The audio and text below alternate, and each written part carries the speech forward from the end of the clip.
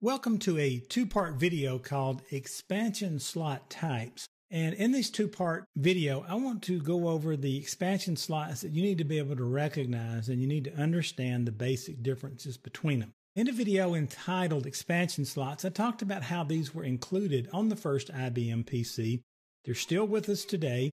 And these are actual little slots, plugs, if you will, that are attached to the motherboard that allow us to snap cards into them to provide various different functionalities. We use them for network interface cards, for various graphics functionalities, for RAID systems to connect external storage to our machines, all sorts of things.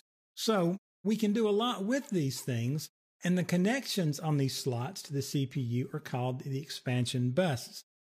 Now, there's a number of different types of slots that have appeared through the years on our motherboards as these things have evolved, and we've found more and more uses for expansion cards to fit into these slots, and our expansion cards needed to run faster and faster and faster. They needed more and more attention to the CPU.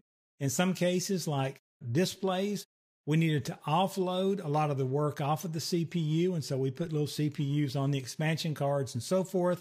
But then that created a problem because we had to communicate across the bus back to the CPU. And so there's been kind of this coinciding development of motherboard architecture and functionality along with expansion slots. So there are 6 expansion slot types that you need to be familiar with: PCI, PCIX, PCIe, Mini PCI, CNR, and AGP. And AGP comes in 2X, 4X, and 8X, and others. And we'll talk about that in just a moment here. Now, this is a general picture showing the relationship of these. Now, most PCI slots, regardless of the different flavor or type of PCI, tend to be white. And you'll see these all over the place on motherboards, these white or light gray looking slots. There's some variation of PCI. Now, AGP slots, and this is graphic slots, generally are brown. You can't always go by this. You'll see blue and red and all sorts of colors, but don't so much go by the color. But you can also look at the patterns on them as well. Let's start with PCI, Peripheral Component Interconnect. Now, PCI was originally a 32-bit, which meant that 32 bits of data could be passed at one time across the motherboard and through the particular expansion slot. And it's now 64-bit, so that data width has doubled.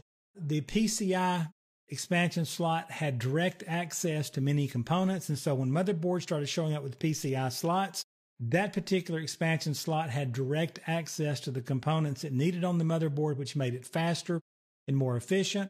Originally, it operated at 33 megahertz. Keep in mind, a megahertz is millions of processes per second. And notice this is then later came up to 133 megahertz and then even faster. PCI, again, usually are the white slots that you see out there on the motherboard. Now, PCIX is PCI extended. Now, make a note of this. Burn this into your brain somehow. PCIX is PCI extended, not express, because there is a PCI Express. We'll talk about it in part 2. But PCIX is PCI extended.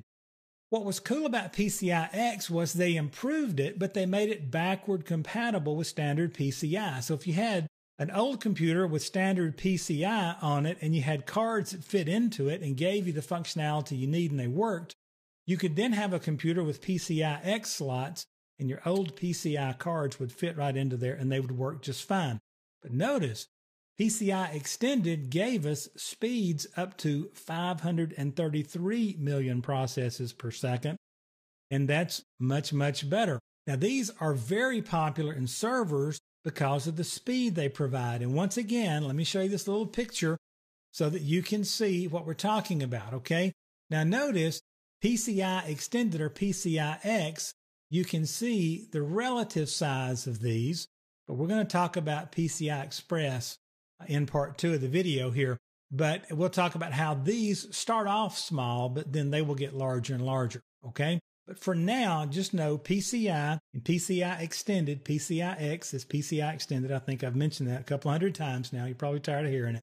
Those expansion slot types were some of the early ones, And you'll still see all of these today. Probably won't see a whole lot of standard PCI, but you will see these out there all over the place. And you just need to be able to recognize them based on their functionalities and generally what they look like on the motherboard for the exam.